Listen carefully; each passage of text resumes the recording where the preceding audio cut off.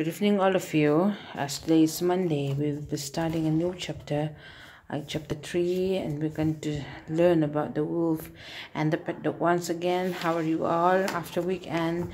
And in the first part of the chapter, new words are given. And after we finish practice reading, we will be saying and we will be learning what are the new words again.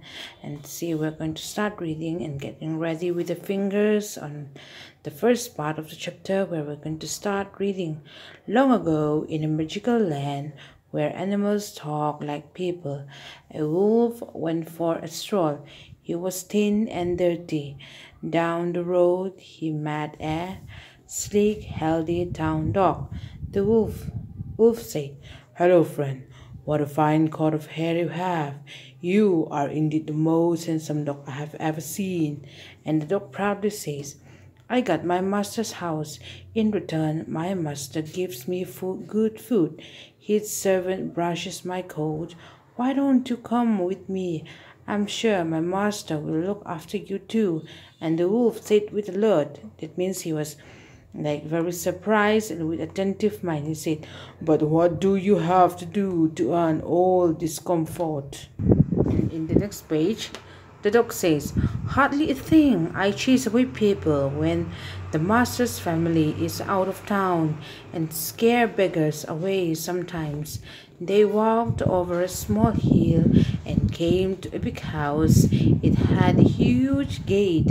The wolf's mouth watered at the thought of the food that he would soon eat. As they were about to enter, he saw something shining on the dog's neck. It was a shiny ring. "Wolf, what is this?" Dog said proudly again. "This is my collar. It tells people that I belong to my master." All the pet dogs wear collar. And the wolf said, stopping in surprise, he said, "If I come with you, will I too belong to your master?" And the dog said, "Of course." And the wolf again said, "Then I must say goodbye to you, friend, for I am a wild animal. I would rather be thin and hungry, but free. I don't want a master. Go in and enjoy your dinner." The wolf turned and trotted back over the green hill, whistling away like he loved his freedom. See, now we have finished practice reading, and we have to read again slowly from the beginning. Long ago, in a magical land where animals talk like people, people means lot of human. A wolf went for a stroll. He was thin and dirty. Down the road he met a sleek, healthy town dog. "Wolf, hello, friend. What a fine coat of hair you have.